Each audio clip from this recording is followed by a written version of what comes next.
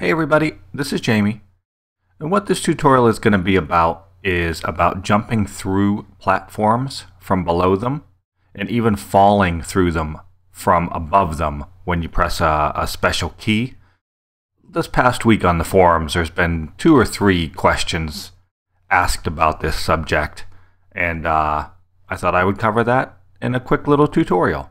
So what I'm starting with is basically I'm starting with my Game Salad Recipe 4 Advanced Platformer Movement, and I'm going to make a couple edits to that, really simple edits that are going to allow both of those things. So let me show you what I have here to start with. I'm just going to preview this, and I have a purple character with keyboard controls. You can move right and left. If you press the space bar, it jumps. Of course, if I hit a wall, it's solid. And these platforms or floors are solid as well. And right now, when I go underneath a platform and jump, you'll see the character would hit its head and drop back down. So one of the things this tutorial is going to do is it's going to change this to allow the platform to almost be transparent or be ignored by the character when he's jumping up, and it'll jump through the platform and then land back on top of it. Right now, of course, I can come this way, jump up on there, and he lands on it, but then he hits his head. So let me show you the rules here. And like I said, these are the rules from my Game Salad Recipe 4 Advanced Platformer Movement. In the hero, we have some behaviors that are given the character gravity. I have some collision set up to collide with walls and floors. And then I do have a self-attribute called jumping that gets reset when the character lands on the ground or on a platform. I have my movement rules, which are set up for keyboard commands, walking right, walking left, and jumping. Then I have a group of rules that lets you move while you're in the air, and that's where that self-jumping attribute comes into play. In case I didn't show you, when I jump up, I can still move to the left and right. So those are the behaviors we have right now.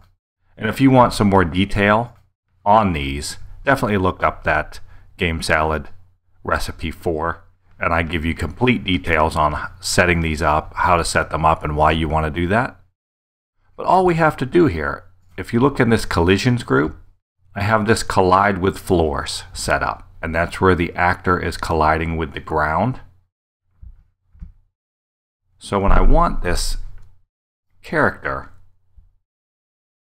to jump through this platform, basically what I want to do is just turn that collision off while my character is jumping.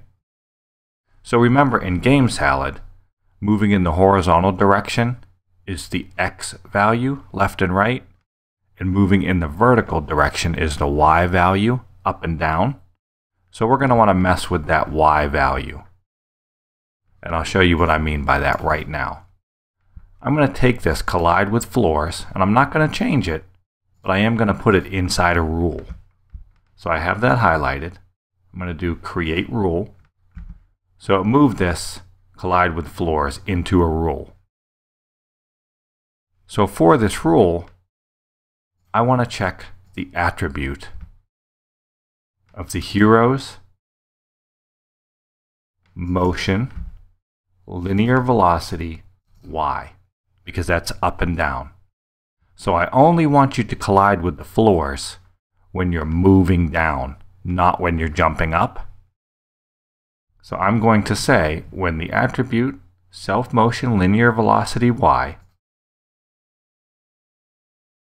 is less than or equal to 0, because that's moving down the screen in a negative direction, moving up the screen is a positive direction. So when that's less than or equal to 0, check for this collision with the ground. So let's check that out. I should now be able to jump through the platform, and it's that easy. So let's check this out. I can certainly still jump like normal, and I land on the ground or the floor platform, certainly when I'm dropping. But now let's see when I jump up. I pass through and land on the top. Pass through, land on the top, jump over here, boom. I can drop down, do it all over again if I want to. Now there was another question on the forum about how to be standing on a platform and say press a special key to drop through this platform. So we're going to use the same rule we just set up. We're going to add a second condition to this. The second condition, and I'm going to set this up for the command key. You could set this up, of course, for any key that you want. But I'm going to say when the actor receives event, key, keyboard, command.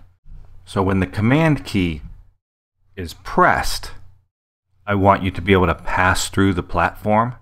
When you have a keyboard command, you can either have when the key is down or up. Up is obviously not pressed, down is pressed. So when the command key is down, I don't want you to check for this collision, and that would let the player pass through the platform. So I want to actually check for this condition when the key is up. So as long as the command key is up, it'll check for this condition. Once I press the command key down, it's going to turn this off and let me pass through that platform. So let's check this out. Now I should be able to jump through the platform from the bottom, or when I'm standing on the platform, if I hold down the command key, I should drop through it. Let's walk over here. I'm going to jump through there. I'm going to jump through that one. That's still working. Let me jump over here. I'm going to press the command key, and it falls through that platform. And I, of course, let up the command key or let off the command key before I hit the floor, or else I'd pass through the floor also. I drop through that one, drop through that one, and I'm back on the floor. So just by editing, when GameSalad checks for this collision with the ground, you can jump through platforms from the bottom or drop through them from the top. So as you can see, it's pretty simple. And that's it for that. So have fun making games.